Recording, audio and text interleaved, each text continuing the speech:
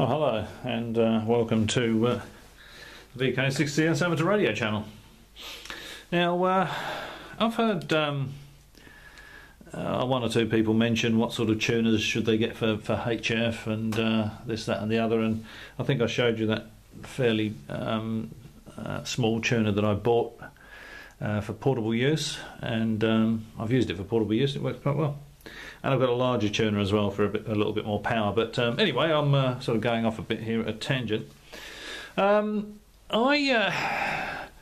got an email from an old mate of mine who I worked with about 25 years ago, and he's got an ICOM 720A that he got off. You can tell how into amateur radio he is. He's got an ICOM IC 720A he got off a yacht in Fort Lauderdale in 1994. Because he was in the super yacht electronics business, and so was I at the time, come to think of it.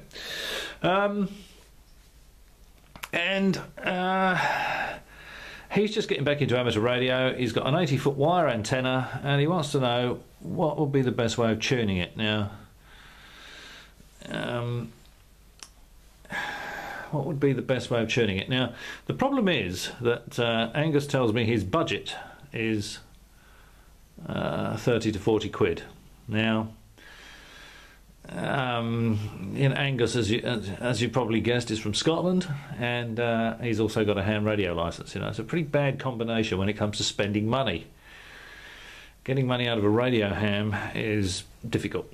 Trying to get money out of a Scottish radio ham is, I would imagine, now impossible. So 30 or 40 quid for a tuner is probably quite generous in the mind of Angus. But anyway, I'm trying to. You've probably noticed me nudge the camera there, but I'm going to try and come up with something. Now, there are quite a few different types of tuners. The simplest one is an L match, and what the L match does is you've got an input, you've got an output, you've got an inductor like that. And you have a variable capacitor like that, and depending on you also need a ceramic switch like that. I'll show it switched to one position, and that position is the high impedance position. Okay, so this, if you switch this capacitor to this side of the inductor, it will match high impedance, and if you switch it to this side, it will be low. Okay, so if this impedance here, presented by, if that's your transmitter, if this load here is a high impedance load, you would have that switched to that side, and if it's a low impedance load, you would have that capacitor there switched to that side. And this is an L. This is called an L match simply because it looks like the configuration of an L.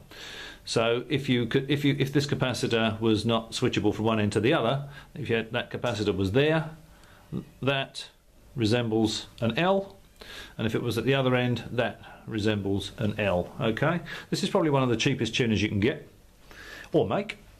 The advantages of this tuner is that it will only give you one tuning solution.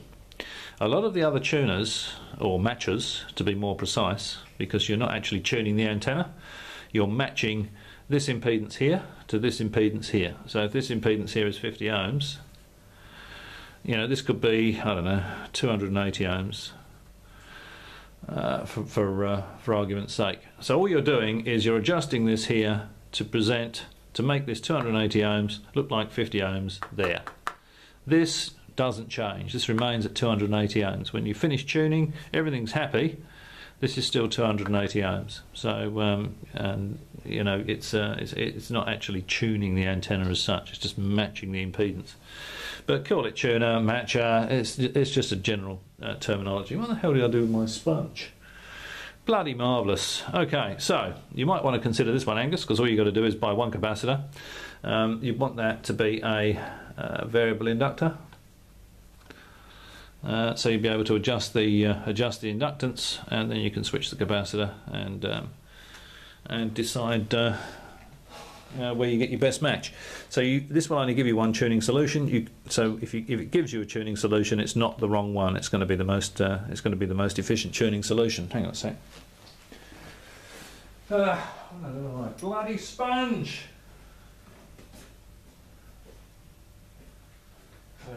Mackerel, I don't know. I'll have to change my name to Cecil B. DCS. There you go. Right, so this is the L match. You could make one of those. That would be pretty cheap. All you need is a box, variable inductor, and variable capacitor and a ceramic switch.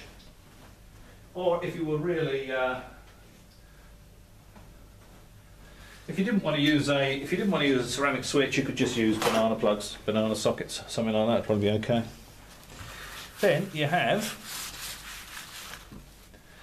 the T match, and the T match is got an input, goes through a capacitor,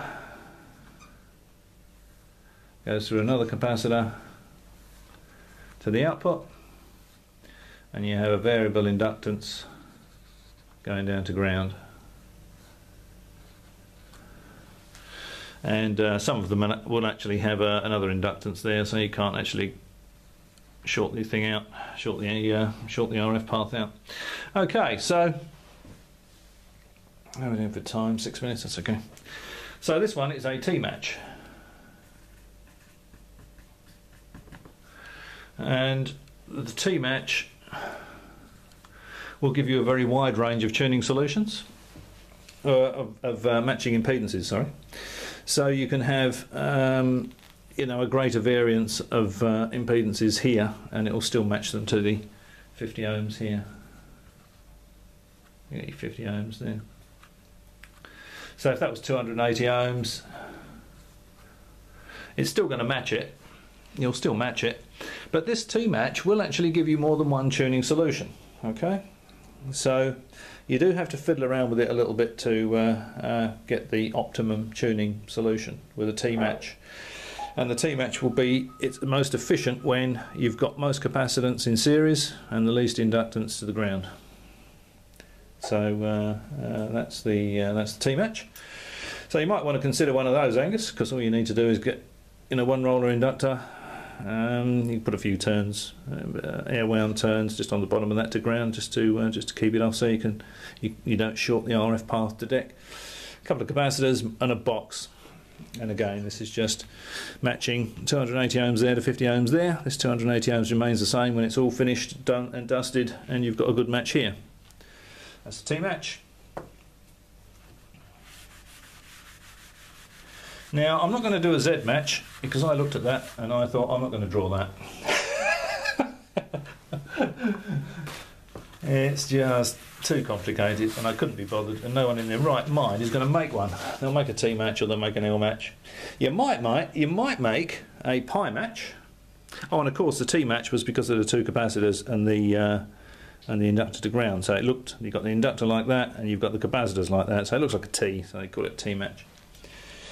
Now, there is a variation of the T match called the SPC, which is you've got the input, goes through a capacitor,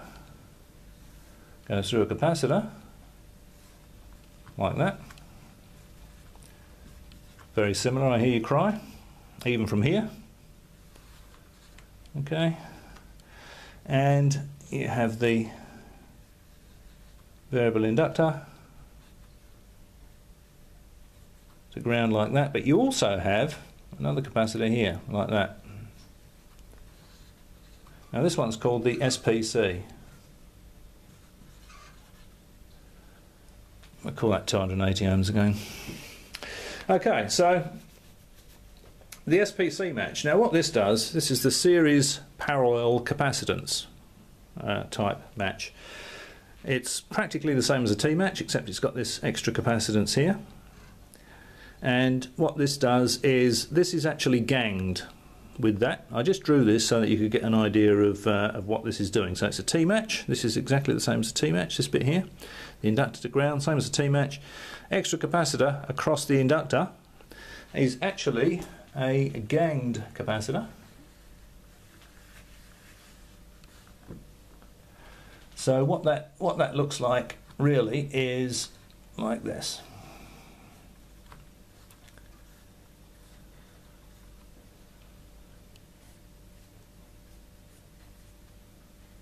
And that's the output there. Okay, and these are ganged. And what that means is you've got one knob on this capacitor, and when you turn it, both of these this is all one capacitor. These are on one shaft. So as you tune it for to match the input, this capacitor is actually shunting frequencies outside of the frequency that you're interested in to ground in the SPC. And this will match a fairly wide range of impedances as well. So very similar to the T-match. Not quite as efficient as the T-match, but by all accounts you'd need laboratory equipment to see the difference. So a little more complicated to make, and you've got to get hold of the split rotor capacitor. So yeah. You know, it's a fairly easy thing to build, and this is actually the circuit diagram of my big tuner. My high power tuner is this configuration. I've been thinking of changing it actually to an L just to see what difference it makes. Do some experiments with it. How are we doing for time? 11:41. It's not bad. So you might want to consider making that. You still only need 2 capacitors. As I say, this one's a little more complex, so it might be a bit more expensive. A variable inductance. Roller inductor is better, but you could use you could have a switch there and just tap turns on the inductor. Okay.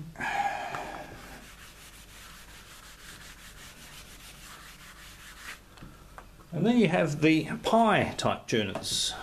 And the Pi tuner, you know, it's not like it doesn't have a crust on it or anything like that. It's called Pi, like pie.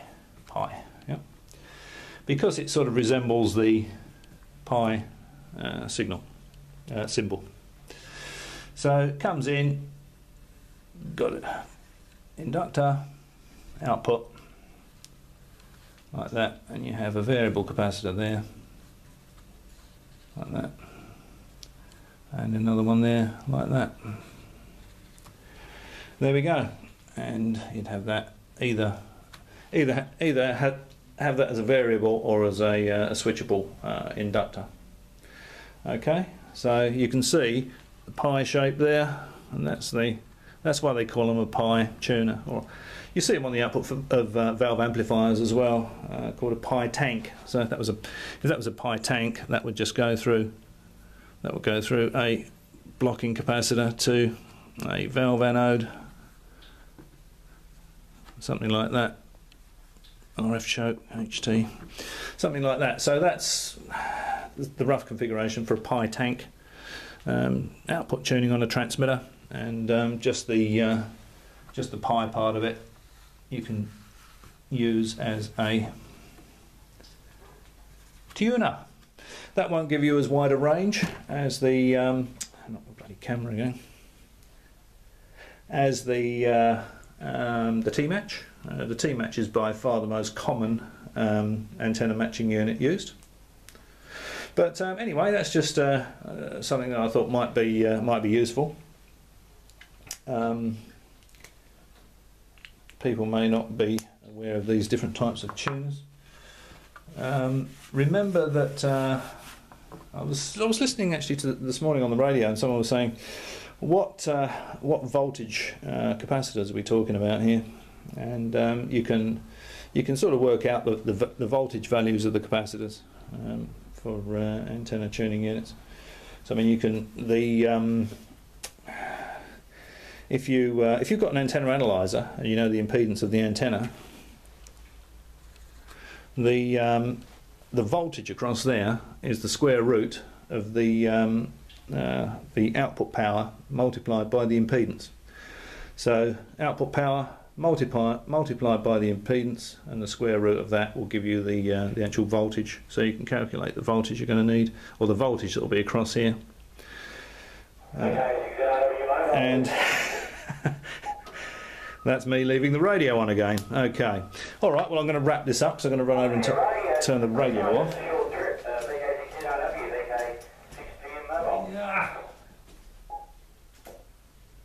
I'm sure there's a couple of the local guys on the repeater there. I'm sure they won't mind if they appear on the video. If they do, I'm sure they won't be shy in letting me know. Right, okay.